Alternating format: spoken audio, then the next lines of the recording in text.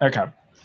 So as I was saying, we're on the precipice of migrating away from front end and moving towards back end. This is right along the time I want to do that, right at the midterm, during the mid semester, where we spend half the semester delving into the front end technologies, and then we'll spend the second half of the semester delving into the back end technologies. And actually, in my opinion, it'll probably be quicker for us to start doing back end because we're going to be using the same language that we've now been learning to use for the front end development. So I want to say for the last month and a week, we talked about JavaScript backend, like the basic syntax of JavaScript, how to declare a function and selection statements and repetition statements, and how to define scope and how to create variables. Then we went into the data structures and all of the implemented methods for our data structures, like our arrays and our maps and our sets and our objects. And then we went to object-oriented programming. We looked at inheritance, and then we looked at the document object model. Then we looked at the event-driven system. So at this level, we should know pretty much the syntax of JavaScript really well. And that's not going to change. As we migrate to the back end, our syntax is going to be relatively consistent. The only differences we're going to have between our front end and our back end is what our APIs are going to be. So obviously for front-end development, we're developing to run our application with inside the browser environment. So we get access to HTML elements, we get access to CSS stylings, we get access to the runtime environment defined inside of the browser, which gives us a globally scoped window object that gives us all of the really cool functionality that gives us access to the DOM. It gives us access to the window API, which has like a couple of interesting things that's going to be particular to the browser itself. So when we move over to Node, all Node is going to be a runtime environment that runs JavaScript from the operating system. We are no longer reliant on having to open up the browser application to execute our JavaScript code. We can actually go right from the console, right from the terminal, and launch our JavaScript applications from there. So very much like we might build a Python application, we could start building JavaScript applications. And one of the reasons why this will be really good is we can be consistent and cohesive with the language we've been learning, so we can really build up a full mastery of it on how to use it, not just on the front end of a web application, but on the back end of a web application. So we don't have to relearn how to use a programming language, but we can also rely on a massive amounts of tools and libraries that have been designed for the Node runtime environment for Node to be able to build out web servers. And so the last bit that we're going to discuss for front end, for now at least, for front end, before migrating to the back end, is going to be what this most recent lab is for. So I launched the lab this past weekend, and it's due on Friday, where the intent is to show you how from our browser, we can start issuing messages outside of the browser to other web servers. So we can actually use our web client to start sending requests. And so the mechanism by which we do that is HTTP. That's the Hypertext Transfer Protocol, which is going to be essentially the message delivery service that allows web clients to cross-communicate to web servers and then have web servers respond back to the web clients with whatever they might be requesting.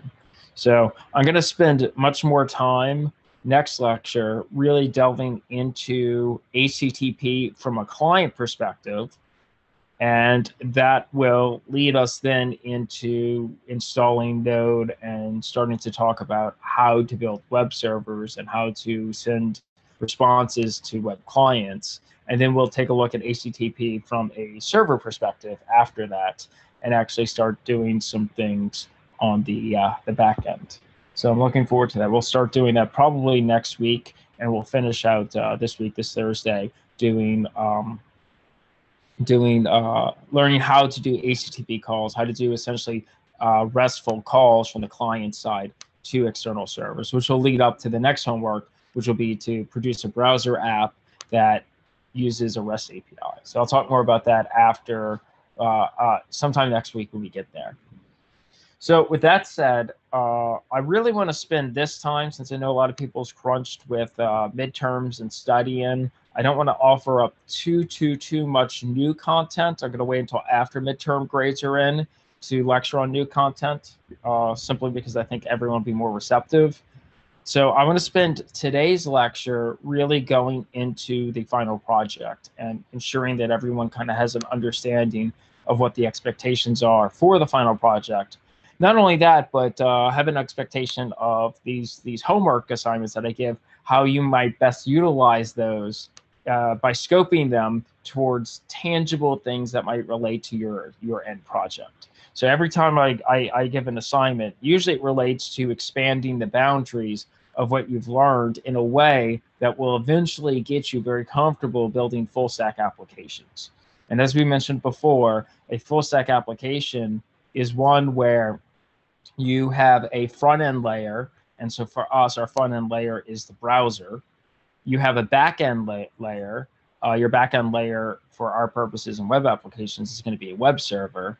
And then you have a third layer, which is going to be like your data store. It's going to be where all of the data that's critical for your application to run that isn't computed or processed, something that you have to maintain, something where you have some kind of data persistence, is maintained. So it's pretty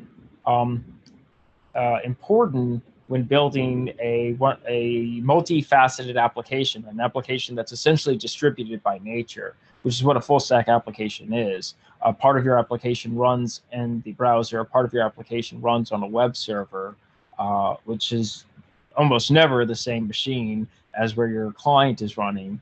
And you want to have one source of truth where all your data is stored, and that's what your database is going to be.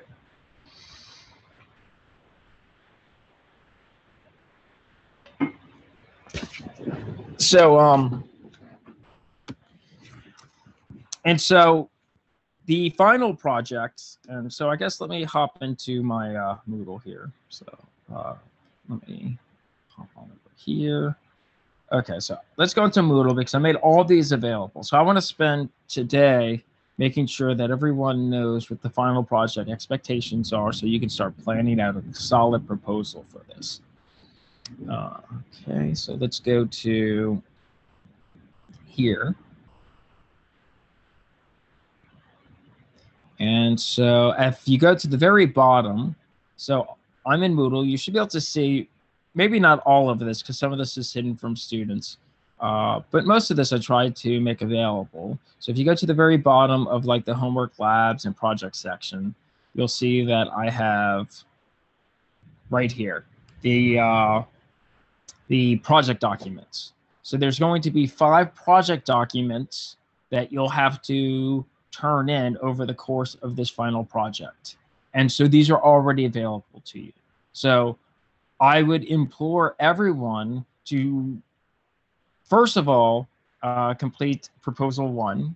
So if you're not aware, I think I sent an email out already. I definitely mentioned it on Discord. The first part of the final project is already assigned. And I believe I set that due date to be April 2nd. And if I'm not mistaken, the last day of class, and please correct me if I'm wrong, is May 11th? Is that right, about May 11th or May 12th?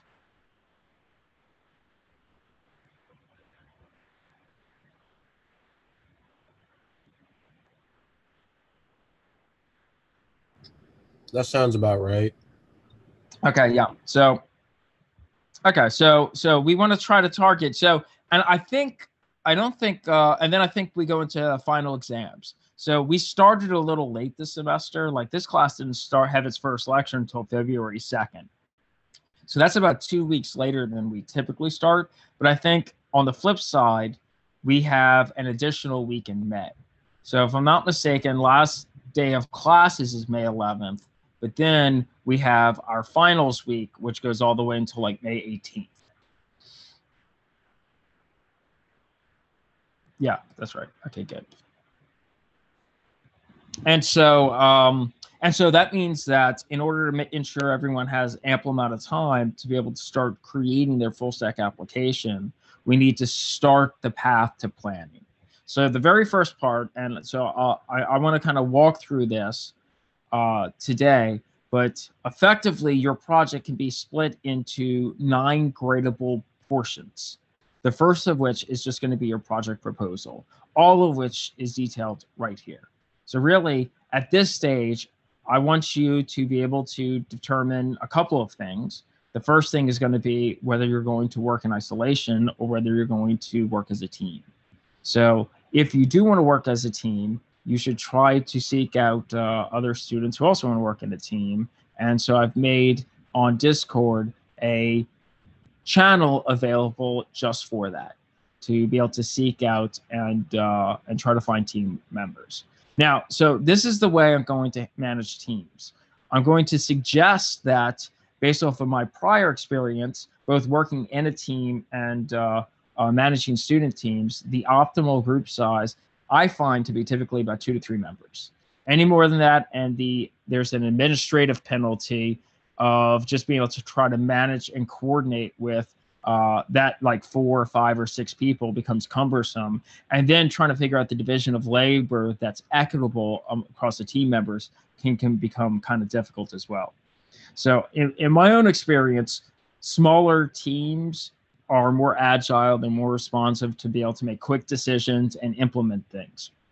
However, I'm not restricting team sizes. So if you want to be in a 5-person team, then I'm not going to stand in your way. However, understand for each member of a team, I'm going to have higher expectations as to the project scope and the feature set. So like I want a 3-person team to be 3 times the work as a single-person team. So I would want a 5-person team to be 5 times the work as a single-person team. So keep that in mind when forming yourself into cohesive units, that I will have greater expectations for teams, and rightfully so, because you're able to distribute the labor and do more at once.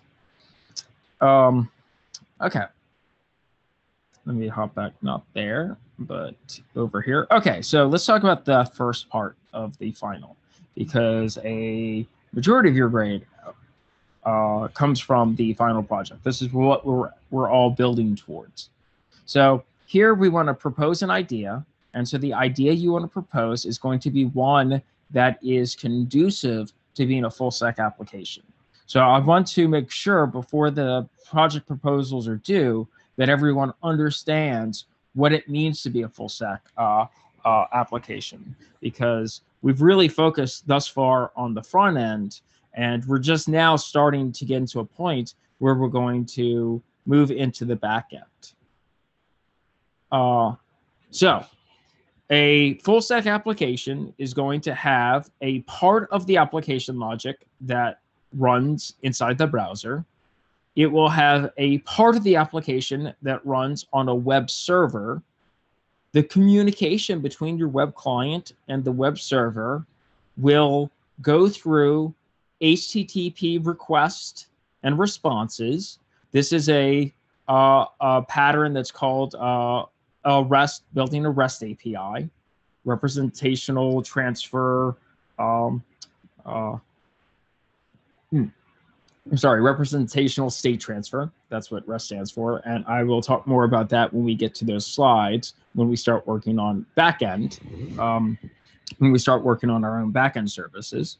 So all that means is that your front end can't hold all the data or the logic. You're gonna, the front end is going to rely on a backend service to do some of that work. An example of that is this Lab 6. In this Lab 6, the front end is a contact form.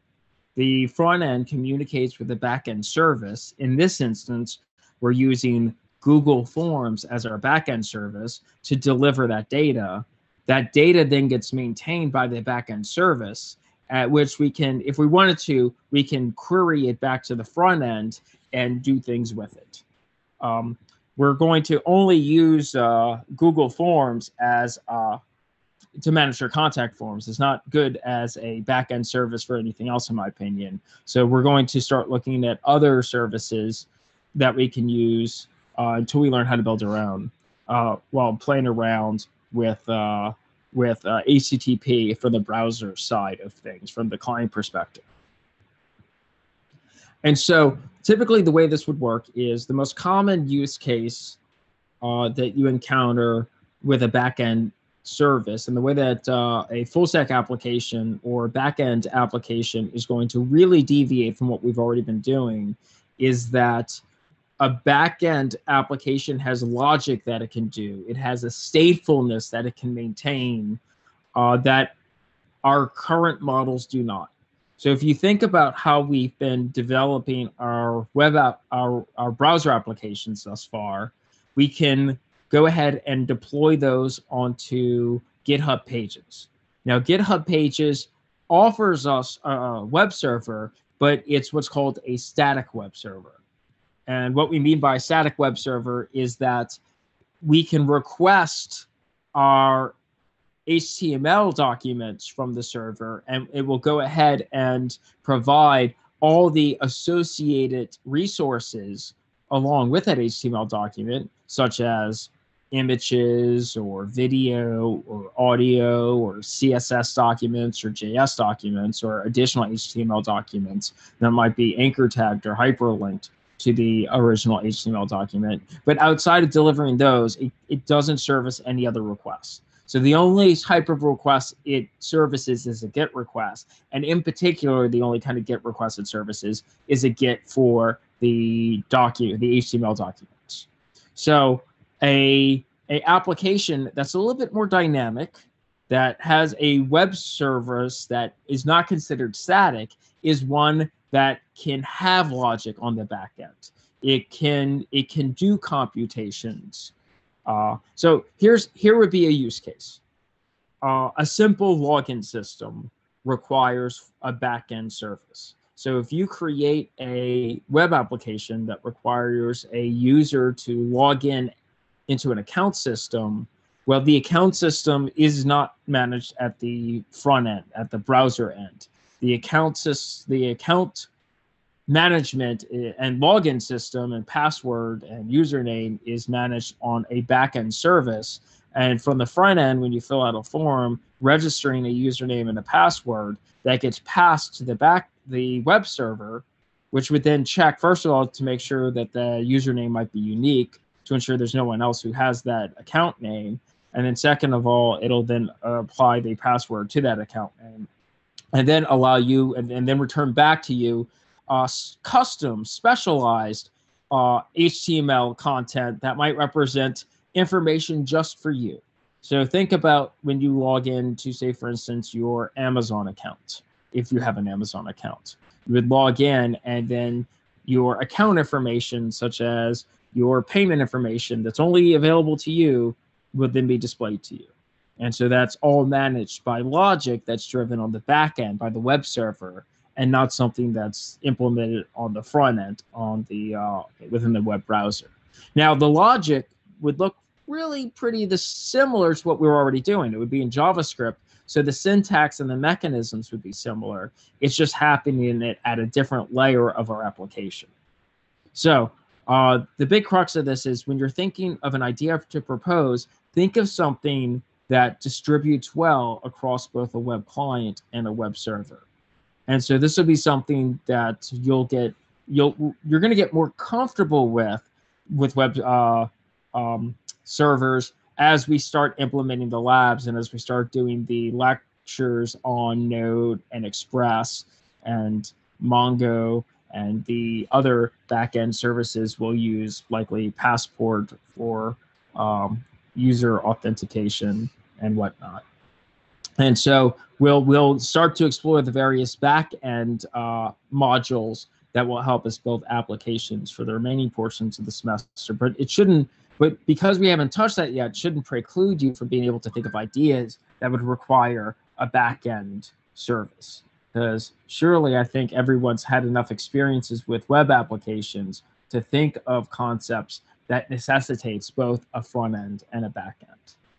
And then once we start talking about a back end, all the databases therefore is for data persistence. So whatever your application is, think about what data needs to be maintained across each time you go to access the application. Again, going back to something super simple like a user login system, the data that has to be managed is the collection of users and their associated data like their name or their password or things like that. So keep those considerations in mind when you propose an idea. One thing I would consider is please use the most recent high-low game, or I guess not most recent, but Lab 5 as an example of how you might want to start to build out your project. And this is true for all the other homeworks as well, such as the browser application. I would recommend that you start with identifying what are the core principal features you have to deliver for your application to be considered a success. And that's what we'll label as your minimal viable product, or MVP. So when you propose your idea, think about what the most lean version of what you can deliver would be and still consider a success. But don't leave it as an MVP. Consider what a full featured or feature-rich variant of your application would be. And so this will allow you to kind of iteratively build out your app without having to stress out about trying to hit your milestones to get where you need to be at the very end of the semester. Anyway, so for this first proposal, I just want to make sure that everyone declares their teams. They propose an idea that involves building a full stack application. A full stack application just means something that is browser side, it's web server side, and it's something that has persistent data. And then once you have that idea, you're just going to write a very short abstract. It only has to be 1 or 2 paragraphs long. It's just kind of going to explain what your application is. And then you make a blog post. So now the realization about what the blog posts are for will come into fruition. The blog posts are going to be used realistically as your dev diaries to keep me up to date on your projects. But this should be something that you manage anyway. So on your portfolio page, if you have a blog, if you have an area where you've declared a collection of blog posts, this is where you would publish those. Alternatively, I know I've had also stated that in an alternative to blog articles that give a dev diary, you can also create a very comprehensive markdown of a README in a Git repository that hosts whatever your source code documents are, and that's also usually typically acceptable for turn-ins. So the idea is, though, is that you create something that provides context in what you are designing and developing that you're communicating with the general public. So in the real world, you not only create software, but you have to create documentation and support of your software that gives context to other team members, to potential clients, or just the public at large as to what it is your application does, how it works, how you install it. And a lot of times when you start designing a new app, you want to declare what you're designing. That's what this blog article is really designed to do. It's to be an announcement of what you're going to build. Okay, with that said, is there anything in terms of questions related to this part 1 that's already been declared? Does everyone kind of feel comfortable and confident with what is happening at this stage of the final project?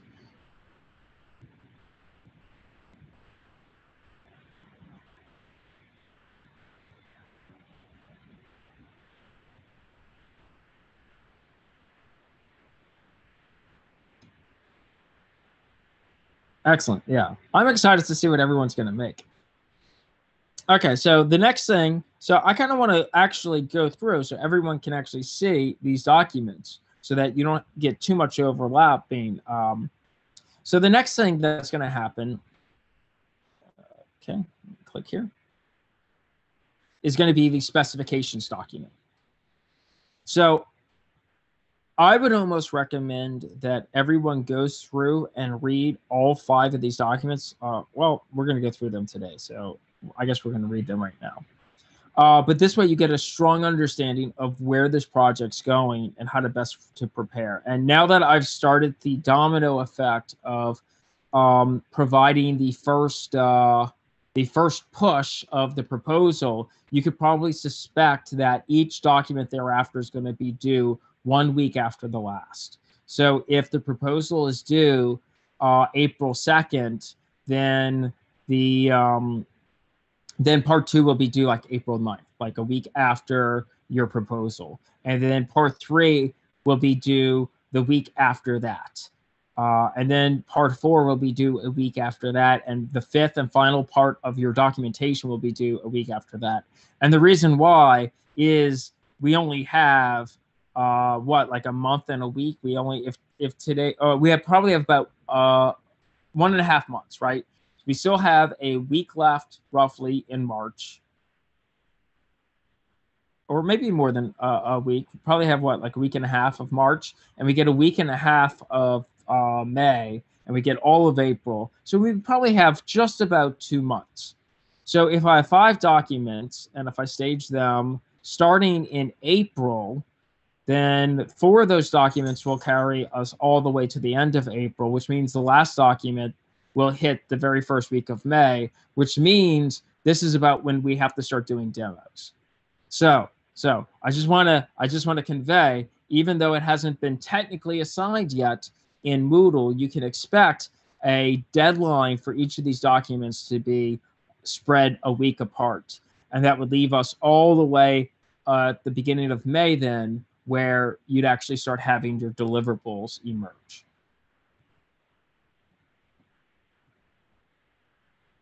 Of course, yeah. So multiple groups can have the same talk. No, like sure, you can have competition. Like you might have 2 different groups who want to make a social media app, and so that's perfectly fine. You can have different considerations, different use cases. You might end up with an app that looks like Discord versus an app that looks like an Instagram or whatnot. Like, just because you have multiple groups that have a similar concept doesn't mean that the final product is going to be similar at all. They can have very different, similar use cases. Although I do want to see projects that are as feature rich and as interesting as possible.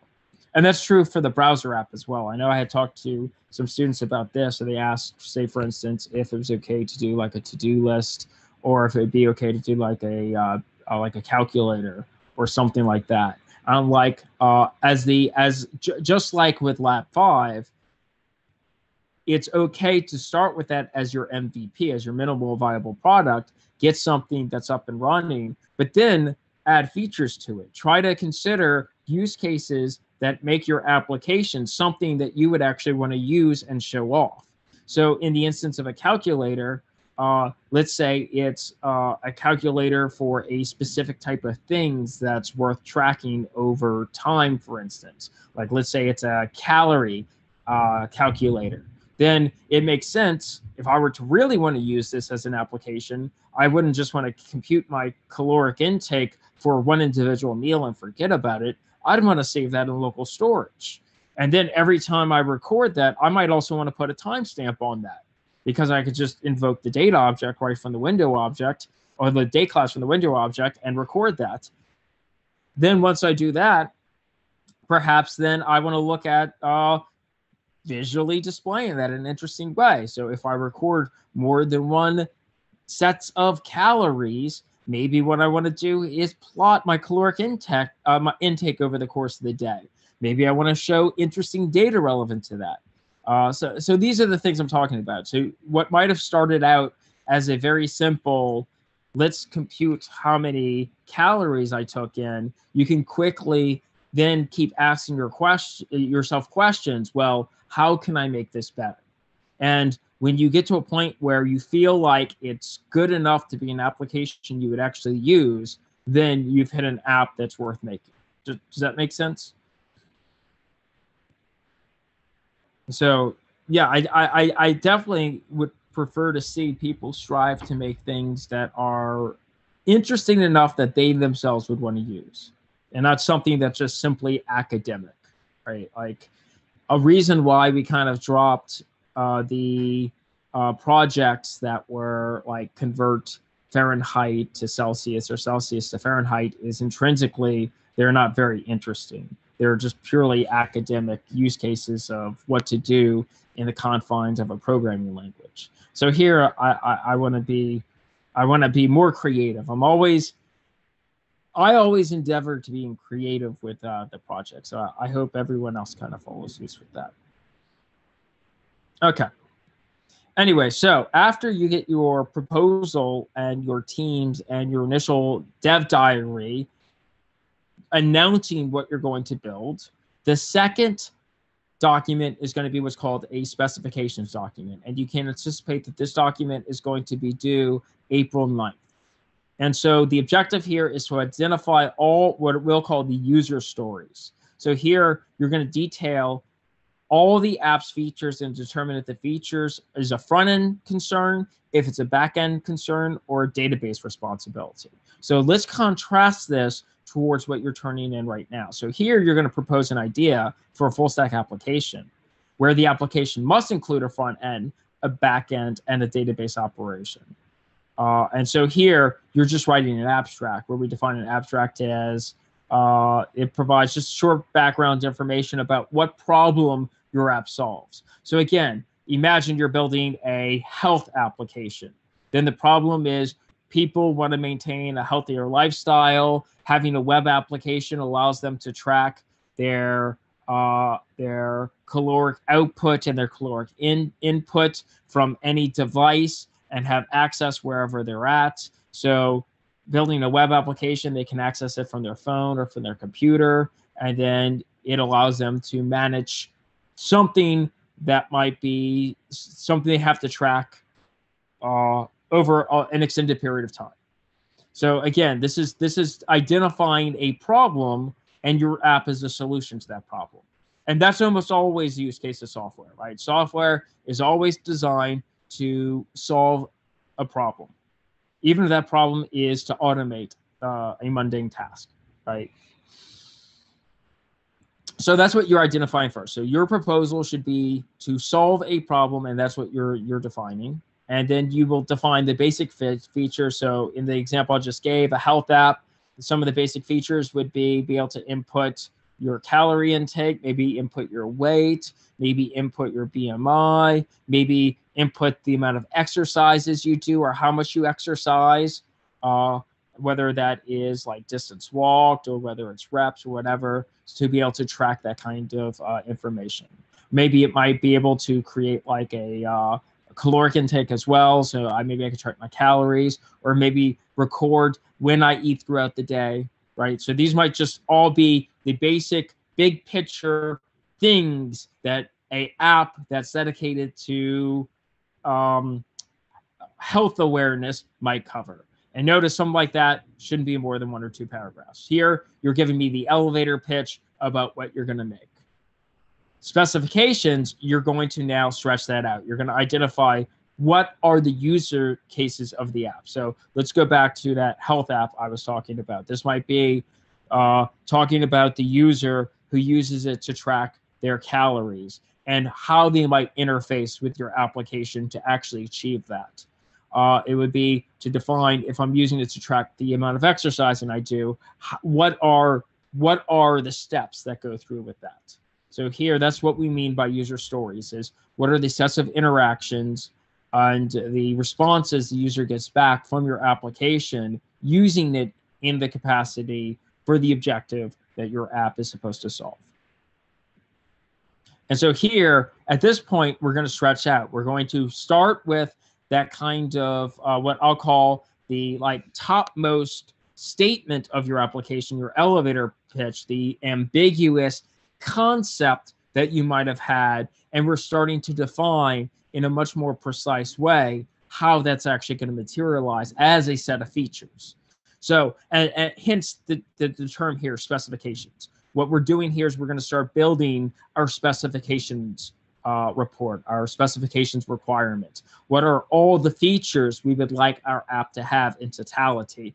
And from these features, we will be able to identify what we will call a minimal viable product. What is the least amount of features we will have from our specifications report that we can consider deliverable. And then we will prioritize what features we will continue to add until we run out of time and we deliver something that we believe is either complete or as feature rich as possible based off of the constraints of time that we have.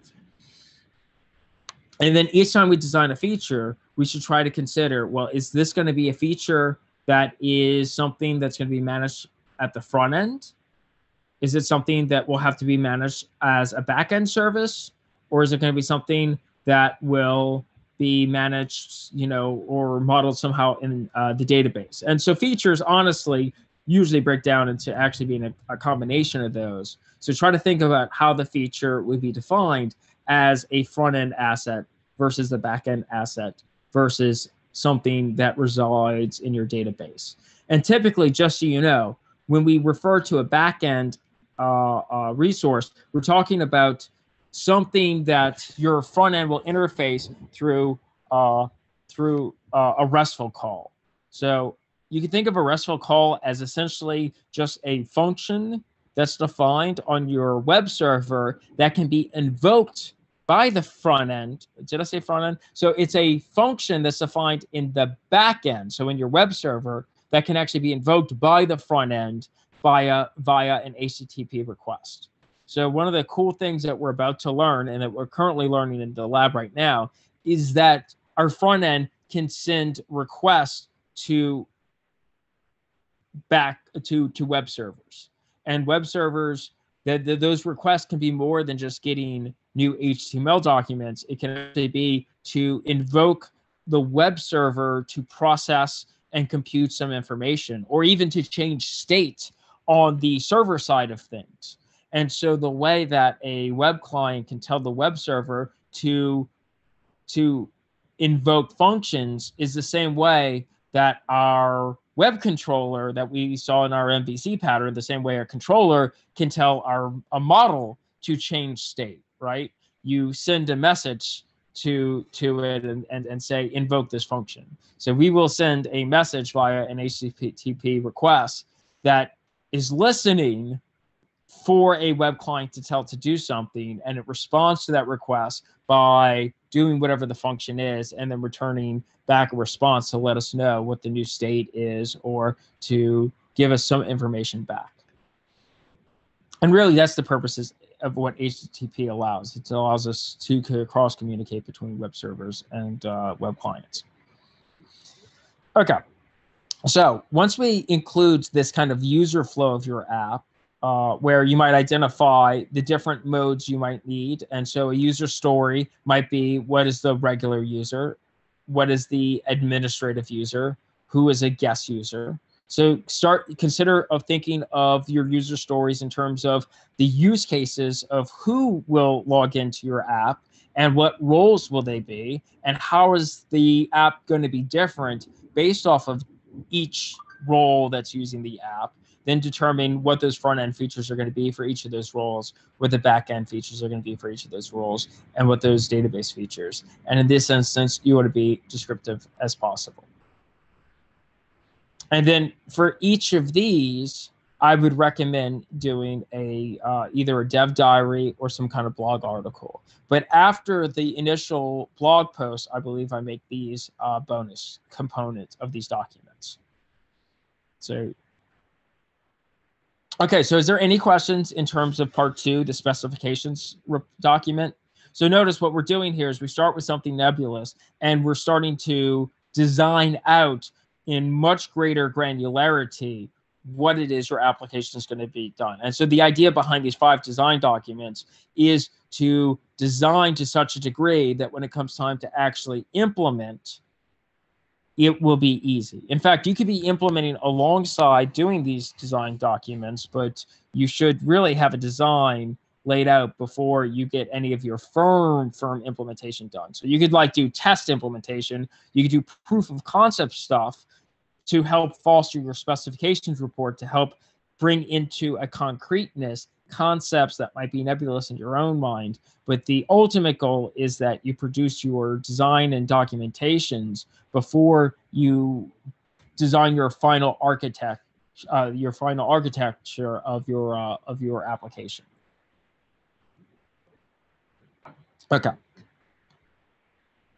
So let's move on to the client. So the client design document here is going to be just the front end. And so this will be due a week after the specification report. So that would be what, like the 3rd week of April then? And so here, really, you're going to author a design document that fully depicts your app's client-side implementation. So this document would include mock-ups, front-end mock-ups, and then trying to identify what your views and your controllers will be, try to identify all the client-side logic and whatever data processing responsibilities are going to happen within the browser.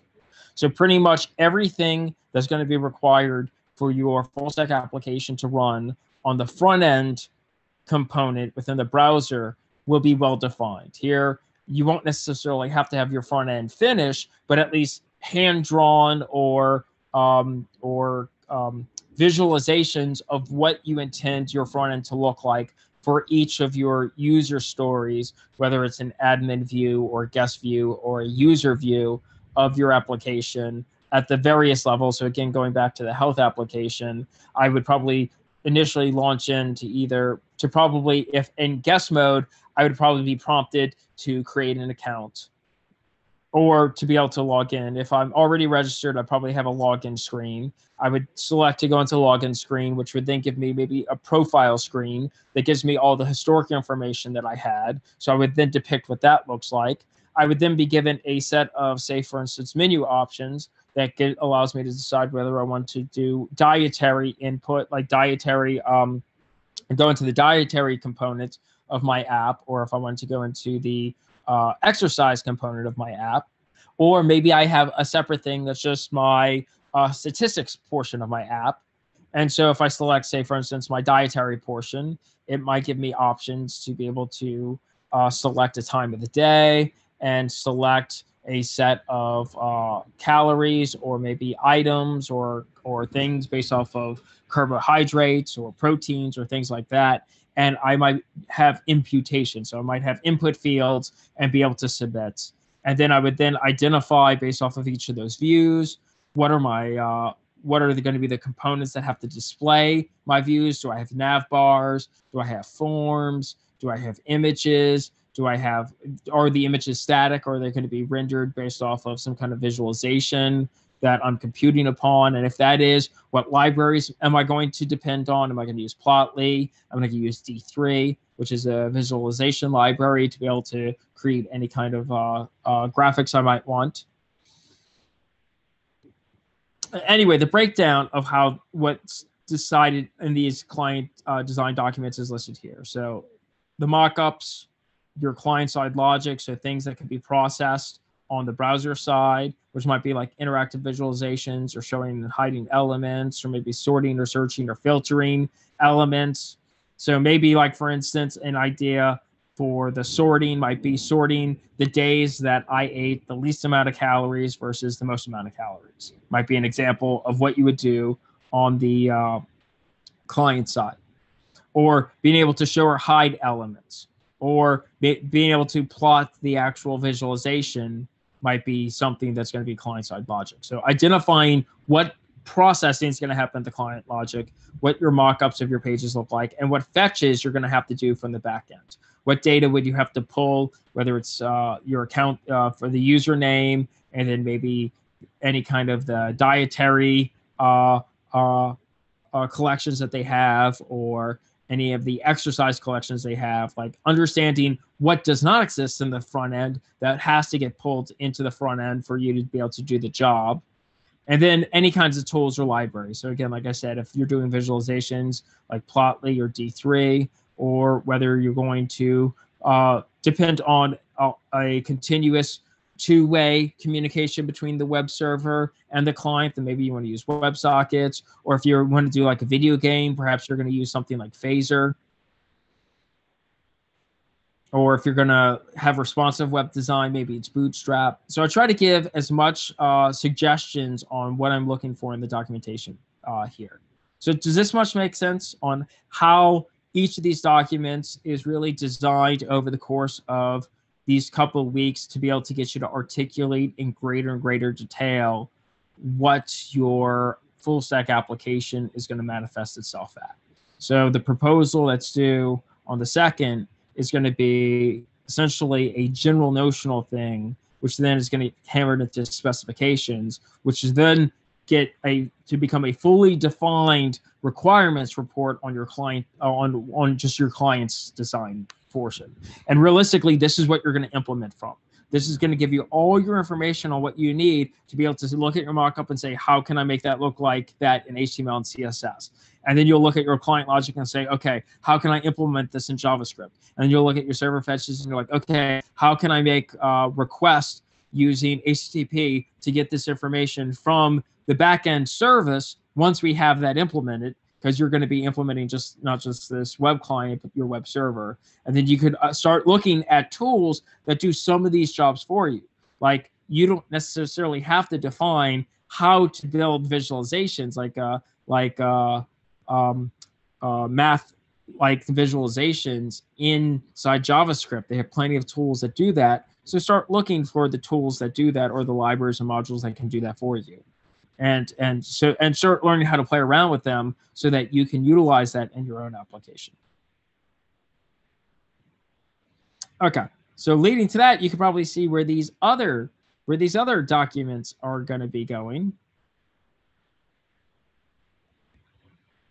So after the client side, and you can actually work, and I would actually suggest that you work in all these in tandem with one another. So even if they're not due at the same time, if you're designing a front end here and you kind of know what your server fetches are, then maybe you should start making some some notes here on what your server fetches are going to be here, because it's going to go into the same kind of report. Because again, these are your specification documents for being able to cater to your front end design. This is going to be your design document for just the server. So here you're going to create a design document that fully defines the app's backend services. This document should include your complete REST API, which, if you're not familiar with already, we will have an entire lecture on. But to give you just a quick overview of what a REST API is, all it is it's going to be routes that we define on our web server. So if I go to, let me give you an example here. So if I go here to, where does this even go? I don't know where this goes. But if I go to ScaleMailTed, github.io, this is going to go to my GitHub pages, right? So inside here, I have a repo called Gamebook Demo. And so when I go and hit submit, what's happening here is the browser is issuing an HTTP request. It's a GET request to get this index.html file. So the reason why we use index.html, as you might already be aware, but I'll restate this for the sake of academia, is that if I do a GET on just a root directory, then it will search, the web server will search to see if there is an index.html file in the root directory, and it returns that back to me when issued a GET request. So let me hit this. Okay, yeah, this is just something that is the interactive story. So I could do this as well, right? Okay, so I like this better because this is more kind of explicit of what's happening here. So I have this URL that the web server responds to a request for, and it responds to this request by delivering an HTML document. We can set up routes just like this, URLs just like this, that when they are sent a certain request, they respond to that request by firing off or invoking a function in the web server. And that's exactly what it means to be a REST API. The REST API just means that we're using HTTP protocol for web clients to trigger events in the web server to invoke functions. So with that said, and again, we'll go into much more definition of that when we actually get into those lectures, but that's what's going to define what our fetches are. What are going to be these endpoints? We call those endpoints. What are going to be these endpoints, these URLs, these routes that web clients can access that can trigger some kind of activity, some kind of event in our web server to do some kind of task. We also have to identify, well, what's our server logic going to be? For each endpoint, we have to define what our server level data processing responsibilities are. And this might include like creating sessions or doing user authentication or updating whatever the model state. So if, let's say, for instance, it's a game that you're implementing. Let's say it's a multiplayer game. So that, let's say it's a real-time multiplayer game that's played right in the browser. Then each time a player goes ahead and performs some action, then you're going to mutate the model in the server. And everyone, all the clients are dependent on the server to know what the truest, what the most up-to-date version of the game data is. So that if one player kills another player, then that is displayed across all the browsers at the same time, if it is a competitive game. Or maybe it could be a friendlier game. Maybe one player gives another player hugs. That would also have to be illustrated.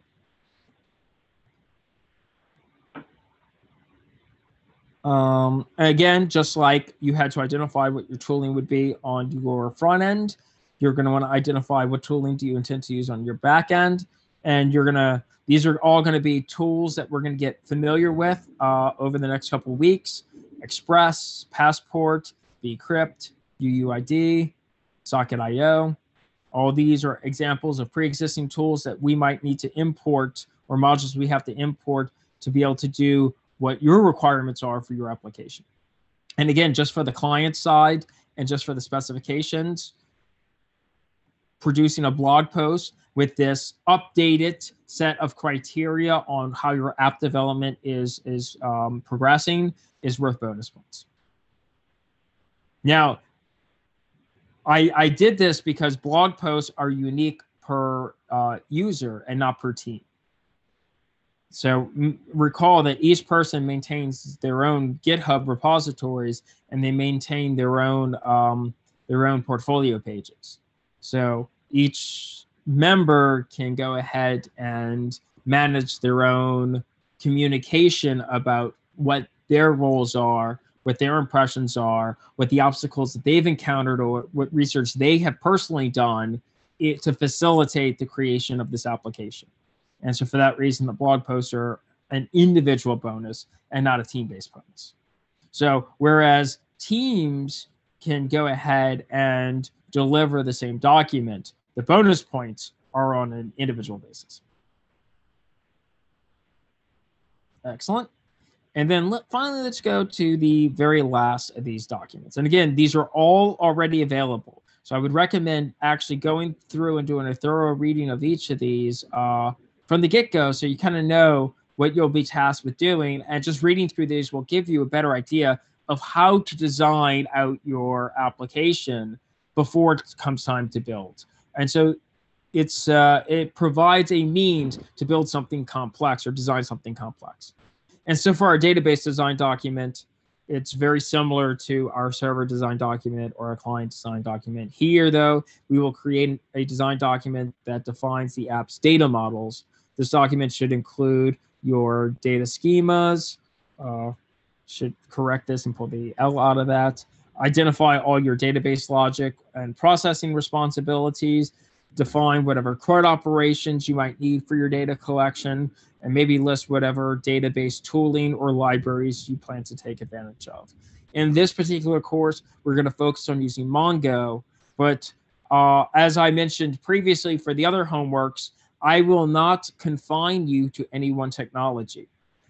It might benefit you to use the technologies we cover inside the lectures and the labs, but by all means, you are free to use whatever JavaScript related technology you might want for your full stack application. So if you have already taken databases, and if you feel comfortable using a more traditional database or using Postgres or using some other database, you're welcome to use that. You are not forced to use Mongo as your database solution.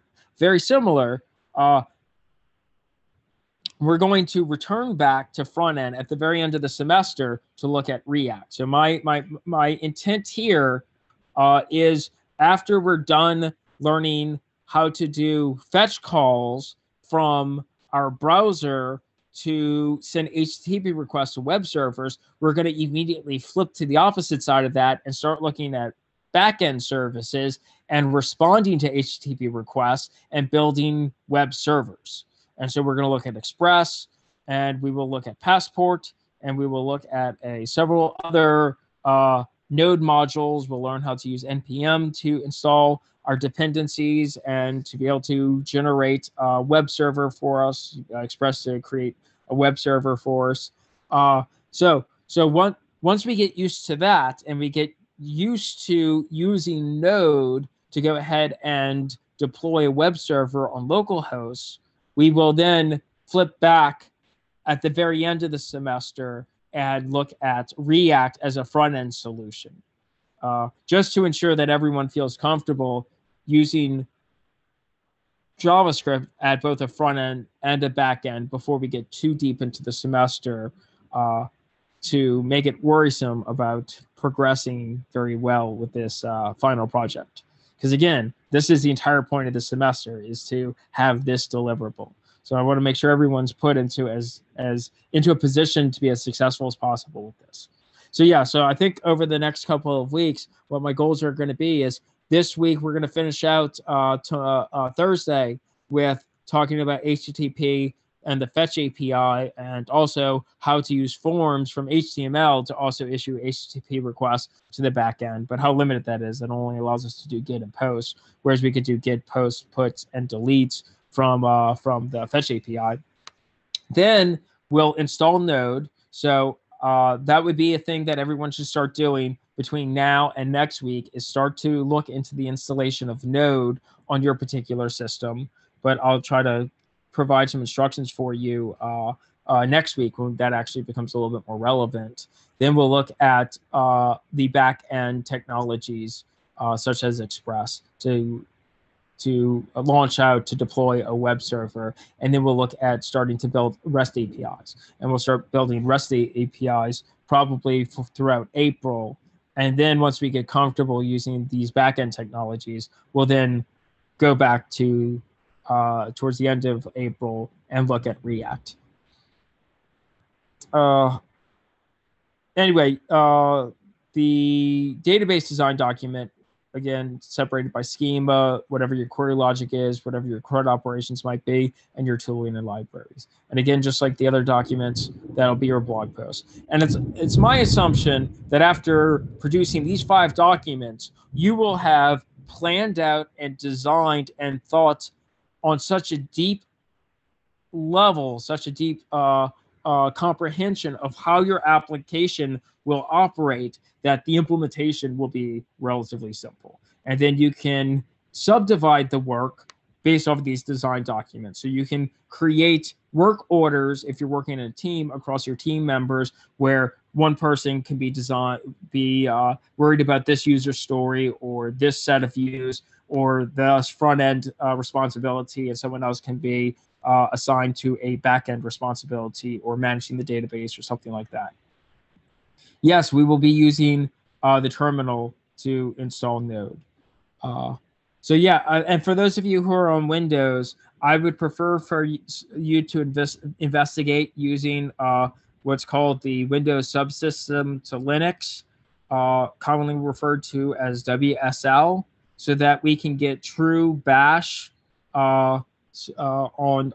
true Bash compliance on our terminals for both Windows and Mac OS or Linux machines, regardless of what flavor you're going. So I would like for everyone who is on Windows to kind of experiment with that a little bit. Okay, So these are the 5 documents. And again, the first one's due April 2nd. Each one thereafter is due the next Friday after that. So does this make sense? Does everyone feel good about how the plan is to move forward with this final project? So that by the time we hit the middle of May, everyone should be in a position where they feel pretty comfortable about being able to do a full-scale demo of an application that's created across a web client, a web server, and a database. Is there any questions about this? Does this seem relatively achievable to everybody in terms of the timetables? Seems achievable to me. Excellent. Okay, so the last thing I kind of want to show. So again, I want to take today out to really go through all 5 of these documents to give everyone a good understanding of how to best proceed, in my opinion, for this final project, given it's March 23rd. So there's still plenty of time here so that you're not in a position where you're going to be super stressed with a ton of work to get done at like the beginning of May. And so again, I wanted to highlight that all 5 of these documents of what my expectations are already available for you. And that even if I haven't updated the date for the submissions, I will do that. I will do that this week. I will do that after, probably on Thursday, not today, because I have grading and I have audits to do today. But I will do some management in Moodle sometime probably late tonight to get the grades up and running. I'll go ahead and set these so that they reflect every Friday after the 2nd will be one of these new documents.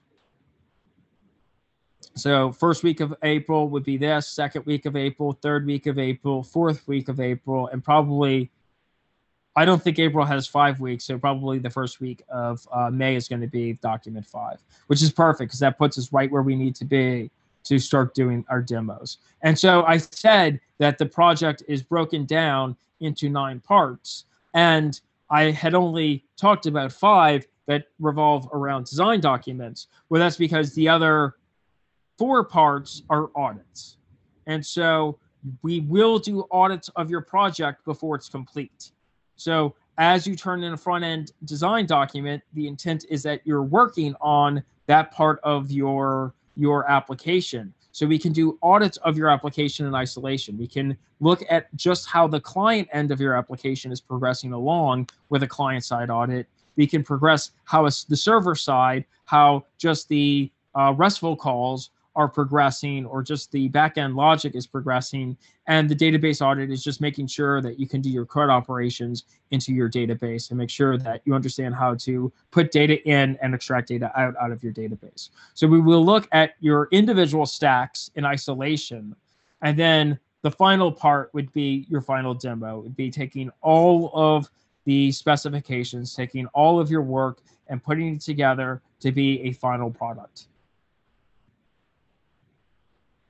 And so this allows me to have one big project. Really, the reason I have this granularity is it allows me to give you a massive project that's worth a significant portion of your grade and not make it unknown to you how you stand in that project all the way until the very end of the semester.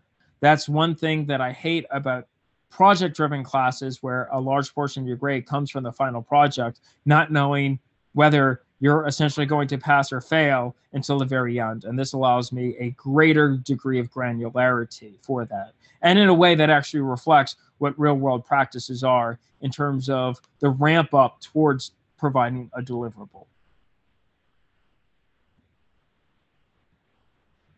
Okay, so the other thing I kind of want to leave off on, since we discussed in great detail today, almost a full hour and 10 minutes, I've been able to go into great detail on my expectations of the project and how I think you can best kind of follow along these documents that will help you create your application.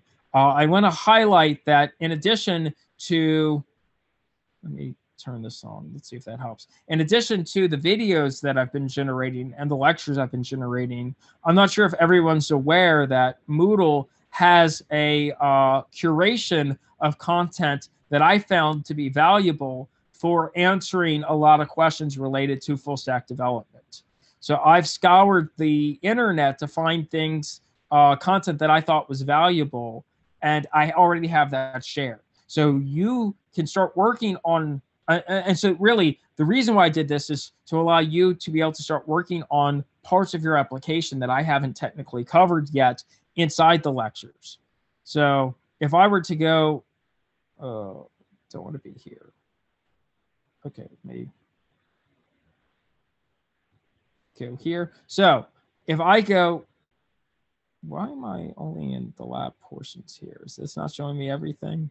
Oh yeah, okay, so if I continually scroll down through my Moodle, you'll see I have sections that are called things like full stack overview, which lists all the skills for full stack development.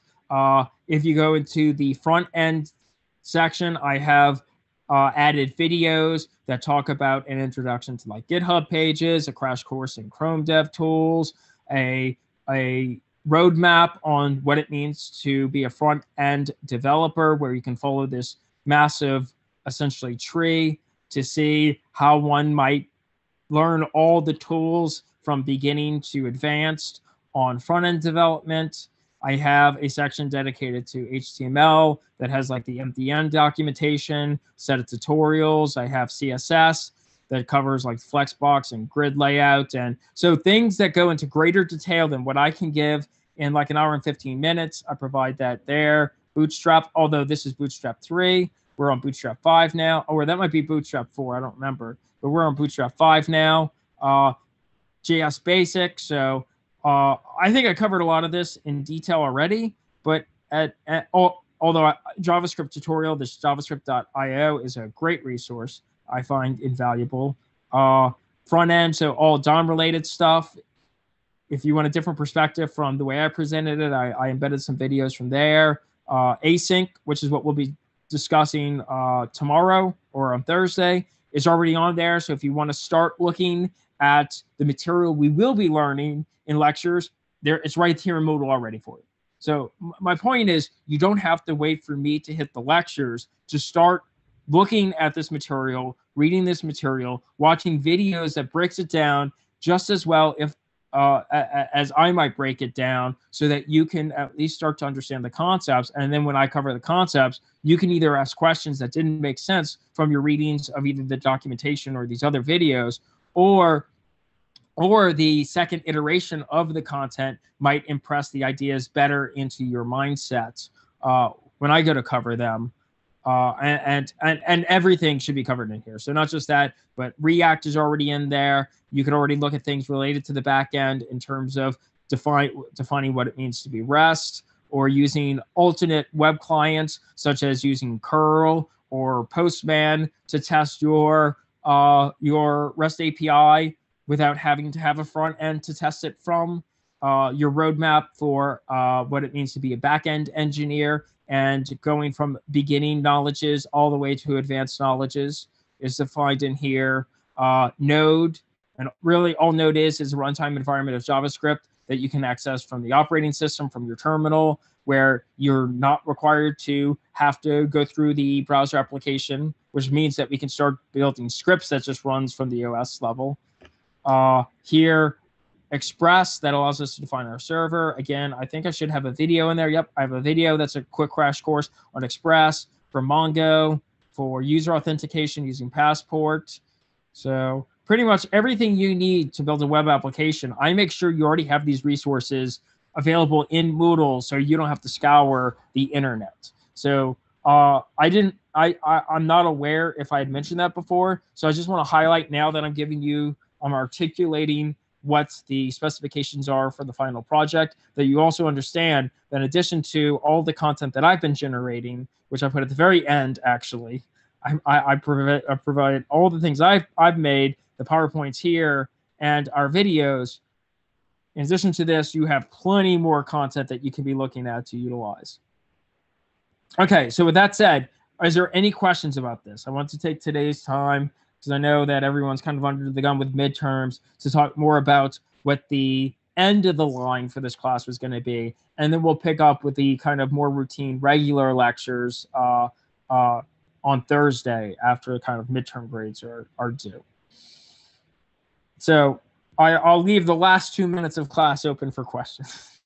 I didn't anticipate actually talking that much about just the project and these assets, but it shows that this was worth dedicating a lecture to, because it did take a lot of class time to highlight all the different parts of the final and show you what is available to you and what the specifications are, so that everyone has seen it. Okay, so now I've wasted another minute, so you have a minute now to ask questions. I have one question. What's the best way to really know if our proposal is within scope of like our skills? Would you just tell us? Or? So yeah, I'm glad you asked, and that's exactly why I have the proposal due at April 2nd, so that I can get feedback from you, and I can decide if your proposal is too small and whether it needs to have more features added to it, or if I think it's too big. And if it's too big, what I'm going to ask you to do is I'm going to ask you to identify what would be the subset of features that you think would allow for you to create a deliverable.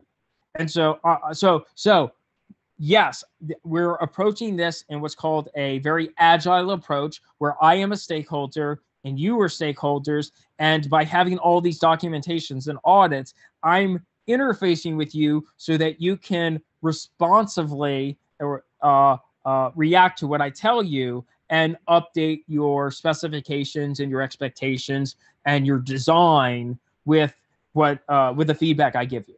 So if you start by proposing something too large, I will convey that I have concerns that project might be too big, and that I'm not saying you can't do that, but to try to break that project down into smaller pieces to identify, well, you know, maybe instead of an MMO that supports 12 different classes and has like 60 hours of gameplay, what is the minimal version of something that looks like? Can you do something that has just one class that only has like 3 levels and that supports like almost very little story content, and start with, or almost no story content, and just has like a level that you go through? And if you complete that, then maybe consider adding a second class to that, or add more than 3 levels, maybe add 5 levels. Does that kind of make sense? And that's the entire point of trying to identify what we're going to call an MVP, what your minimal viable product is that you can deliver, and always striving to work on that first, with an understanding that if you hit that, what are features that you can then bolt on or add on top of that. So when you produce these design documents, that's kind of, and maybe I'll add that in the design document. One of the things I want you to do is kind of rate what are your important features or your user stories, and what are the ones that are supplemental, what are ones that would be nice to have if you can create a ranking, but you can cut out as not being critical to the overall application's deliverable. Does that answer your question? Yeah, sounds good. Yeah. So and even if you try to consider that, you might still make something too large. So based off of my experience of building web applications, I'll let you know what my concerns are, and just, but really, I'll never tell you not to do something too big. I'll just have you create a roadmap that leads from something much narrower into something that would effectively be grown into what that final realization is, with the understanding that that final realization might not ever be achievable by even a singular person. Like with a big enough scope, you might need a team of individuals working years even to build large scale applications, but it doesn't mean you can't plot out something like that. And so I'll let you, so really I'll help you map something that's achievable for small teams and doable in weeks and not years or months. Excellent. Is there any other questions?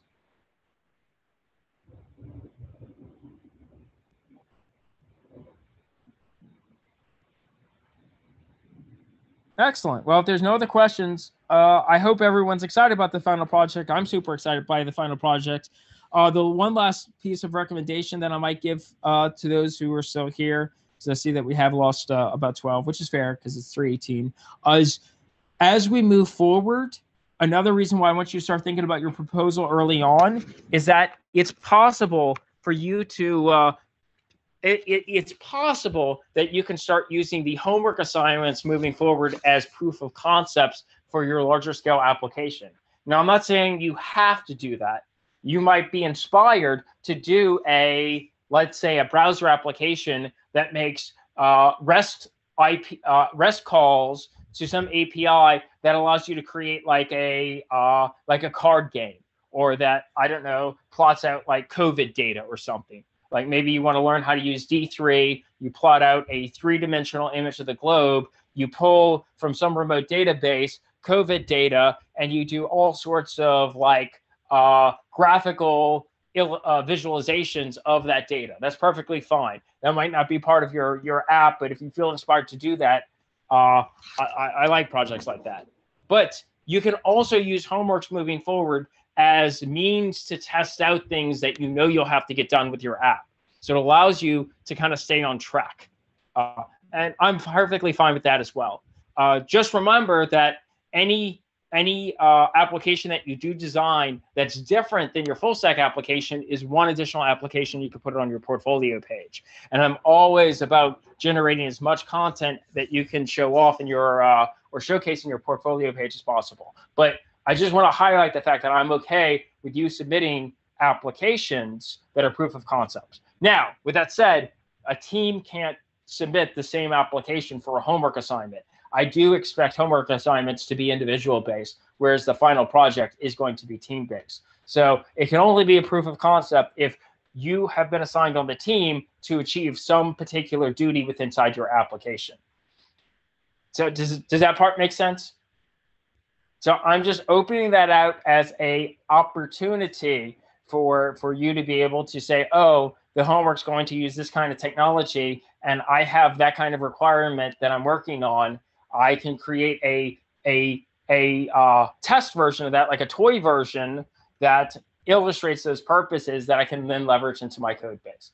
Now, I would prefer for all the homeworks to be autonomous from the full stack application, but I will make that option an option for those who would like to do something like that. And we'll see how that works. Again, this entire thing is a trial and iterate approach that I'm taking. So maybe in the future I won't offer that opportunity if I find that there's too much overlap, because I do think there is a value to be had by doing a similar thing in multiple ways, and I think that's the best way you learn it, not to do the same thing again and again and again. Okay, well, with that said, I am done with my lecture today. I will let everybody back to do their midterms. I'm going to get back to doing audits and grading myself so that I can get everyone their grade. Although there should be no surprise to how your grades are, because I've been doing audits all the way through from the very beginning of the semester. So there should not be any surprises there for anybody. Okay, so I will end this recording.